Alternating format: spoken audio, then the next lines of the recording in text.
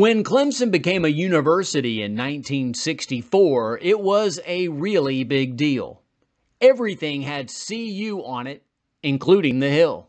Legally, the name was the Clemson Agricultural College of South Carolina. But changing the name was a bit of a challenge since Thomas Greene Clemson specified the name in his will, and the state of South Carolina had acted upon his request.